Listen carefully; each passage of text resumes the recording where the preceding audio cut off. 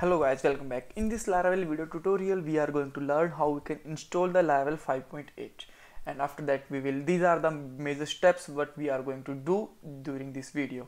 First of all, we will learn how we can install this Laravel 5.8, then run Laravel, and we will do the first change in Laravel and reflect on the browser also and the file structure of the Laravel 5.8, and we will also learn that what is the major difference between 5.7 and 5.8.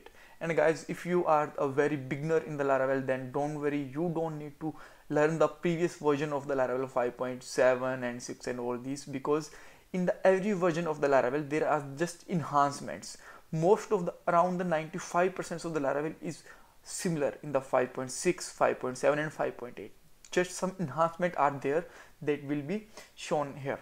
Okay, so now first of all, how we can install the Laravel 5.6 5.8, and for that we have to go on the Laravel official site.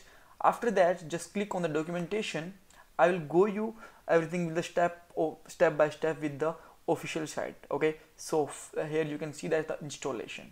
Okay, so guys, before that you must have to install the composer. If you don't know how to install the composer, the link is given in the description box also, because if I am going to show you that how can install the composer, then it will going to be a very long video. Okay, so first of all, just need to just write a composer in your command line. If composer is installed, then it will tell you the composer version and everything, otherwise it will give you an kind of error. Okay, so it will showing that the composer is installed, the composer version in 1.6. okay, so that's fine. So just clear this video, and now first command is used for the download the composer globally.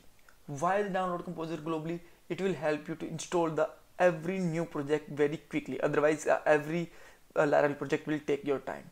If you don't want to install the globally, then you can run this command, which is the composer create project, but it will take some extra time extra time in the every time. Okay, and once you install this globally, then you have to just run that one command. It will going to very quickly. Okay, so I already installed my composer globally, so I'm just going to show you that how you can do that. It will take some time. Okay, so I'm not going to properly it will this a simple command, and after that it will be just install the Laravel and nothing more than it. Okay, so for the save time, I'm not going to install it again. So just clear this screen, and now just you have to create the new project for the installation. For the command is very simple, which is the Laravel new blog.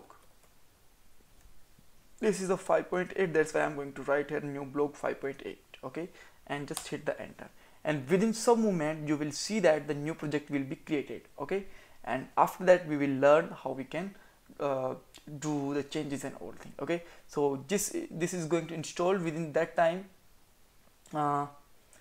I'm going to tell you how you can find the new changes. If you are very familiar with the old versions, then go to the prologues, and here you will find that the old kind of changes here. Okay, so here you will find the release note and upgrade guide, contribution, and how you can use the API documentation and all. Okay, so everything is given here.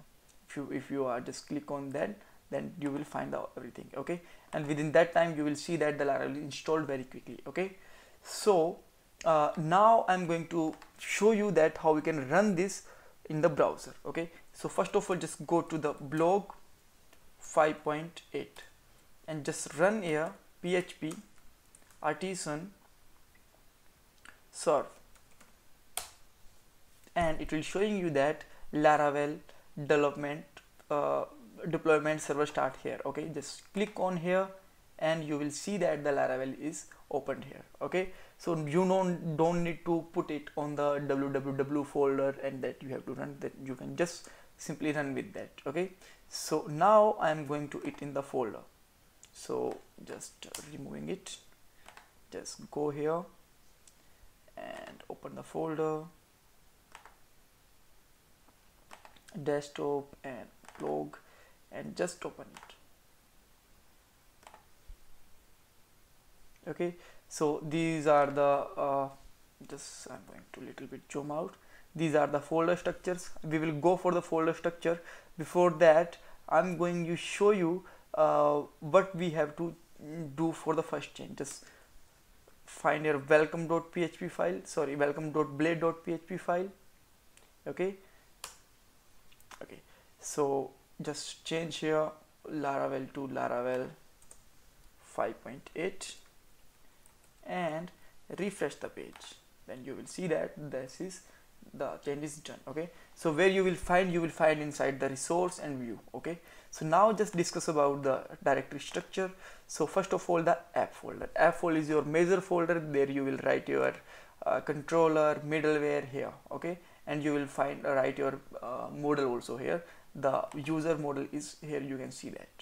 Okay, so after that, the second thing is the bootstrap. Sometimes you have to install the libraries and you have to write your library name here so that you can boot your file from here. Okay, so this is not for if you are a beginner, then you don't need to take the headache about that. Okay, this is the configuration file. Here you have to configure your database, cache, broadcasting and everything. For example, I'm going to open the database, then you have to write here env name and all these things. Okay, so you can write your credentials here.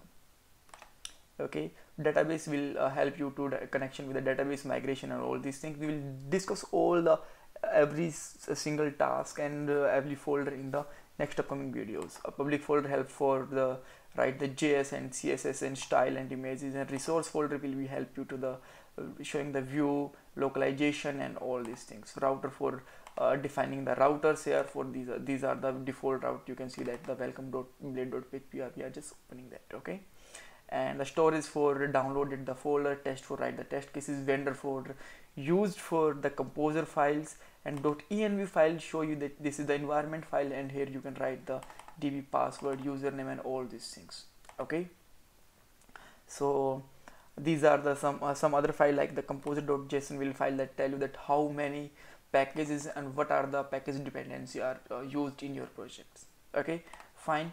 So these are the basic structure about the how we can use the Laravel, how we can install the Laravel. Let's say you don't want to serve it on the any particular port, then you can also customize it. So let's try it. I didn't remember, but let's try what is the command. So if I just stop it, then I can write here php artisan serve -- port equal to 9000 and just hit the end. Okay, so we are now able to serve it in the 9000 port. Okay, so because we close the last one, that's why it's also closed. So if you want to run on the 2 port, then you can also do that. Just write here php artisan serve, and now you will see that you can are able to run this on the both ports. Okay, so thanks guys, thanks for watching this video. Don't forget to subscribe our channel, please like this video and please keep in touch for the more videos we are showing about the Laravel 5.8, and if you have any question, you can ask me in the comment box also. So thanks guys, thanks for watching this.